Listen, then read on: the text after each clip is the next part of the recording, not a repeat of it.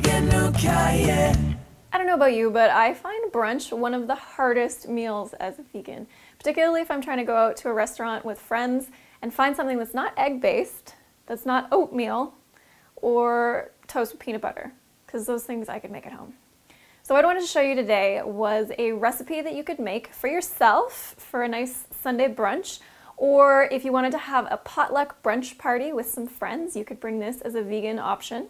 And I wanted to show a twist on a tofu scramble because I know not everybody eats tofu. Personally, I get so much gas from tofu that I don't eat it very much. So what we're gonna do is make a chickpea scramble. It's gonna be a lovely savory brunch that you can make for yourself, for your family, or for friends. So let's get started. I'm gonna start by sauteing some veggies, and you can choose whatever veggies you like, whatever you have on hand, whatever you think would be nice. You can take inspiration from recipes or from meals that you might see in restaurants for brunch. So things that they might have in terms of omelets or breakfast sandwiches or whatever. So what I'm going to do is mushroom, which I'm slicing up here, some zucchini, some cherry tomato, and I'm going to finish it off with some fresh parsley. I got a big pan over here that I'm going to, that's not the right one, heat to medium-high, and you can either saute with olive oil or water or veggie broth, whatever you prefer. I am going to do some water, and you're just going to saute your veggies. So I'm going to start with the mushrooms because they're going to take the longest to cook, and I'm going to put a little bit of water in with them as they heat, along with a pinch of sea salt, which helps them cook faster. I minimize the prep time when I cook by cutting up the vegetables as I go. So I cut up the mushrooms first, started them cooking, and now while they're heating up, I can be chopping up my zucchini.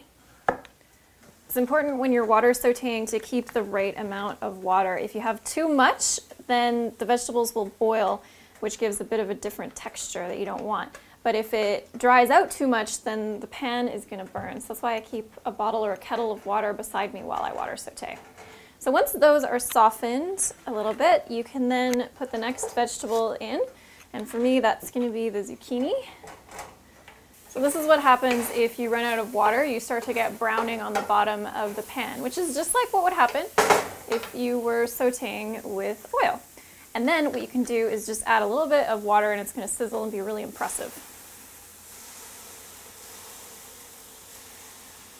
Call that deglazing.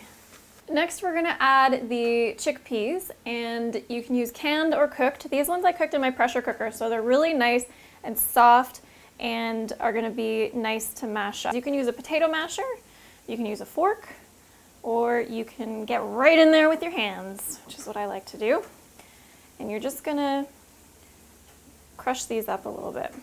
Okay, so I'm going to put my chickpeas in next because I don't really want my tomatoes to cook much. They're just going to get heated at the end. Next, we're going to season it, and I'm going to use some smoked paprika. Also going to put some sea salt in here and some nutritional yeast. Turmeric is also really nice to put in here to give it a nice color, but I don't have any today, so I'm going to leave that out.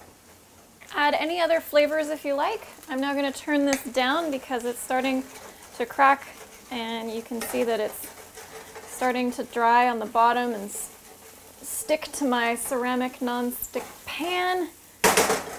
I can add these tomatoes, and then I'm going to just chop up this parsley.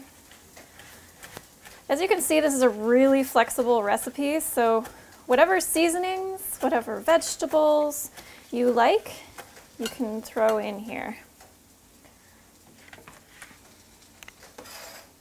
I always love adding parsley because it adds such a huge nutritional boost for such a small little herb. And I would call that done.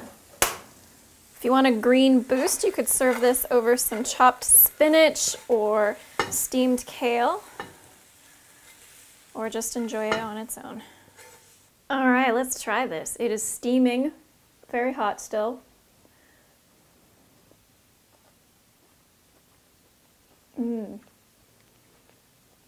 So good. Really satisfying dish.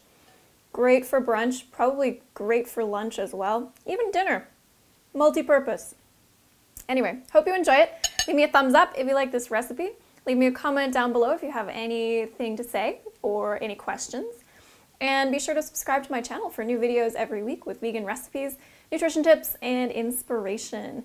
I also have a recipe club if you want to get the nutrition details for this recipe, put it in a meal plan with some of my other healthy vegan recipes, hundreds to choose from, all with videos. You can find more details at a link below this video. All right, enjoy.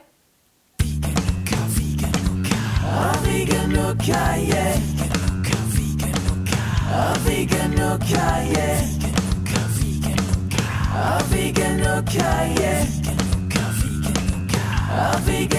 yeah.